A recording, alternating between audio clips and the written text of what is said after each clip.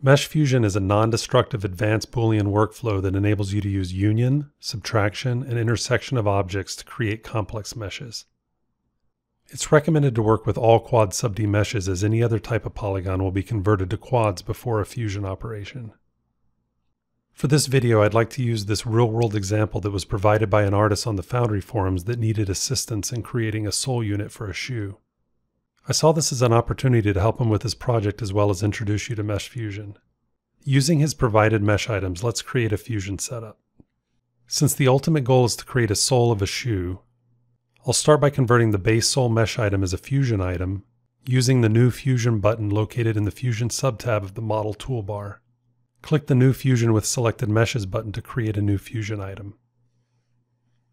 The artist wanted the pattern for sole mesh item to cut away portions of the sole, so I'll select that mesh item, shift select the sole mesh item, and then use the Apply Subtractive Trim option. The provided source file included a mesh item named Cut Shape to Trim Pattern, which could be used to subtract portions of the pattern for sole mesh, but I went ahead and created a much more simple mesh item.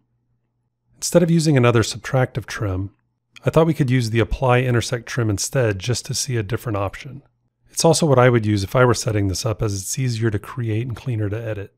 Simply select the new shape, followed by the mesh item you want to intersect, and click the Apply Intersect Trim button. We're almost finished, but the original subtractive mesh had intersecting geometry which produced undesirable results. To fix this, I'll place the portion that's intersecting in its own mesh item.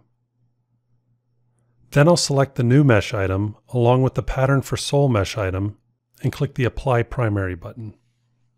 Next, select the Intersect Cutter and then the new mesh item and use the Trim option.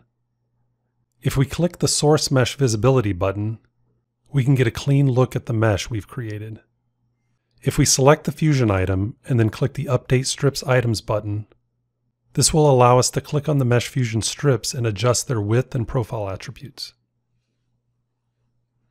While this is a simple example, it should give you an idea of how much control you can have over which items are affected by the operations. Mesh Fusion offers a wide array of options that enable you to create incredibly complex meshes, so be sure to explore all that it has to offer.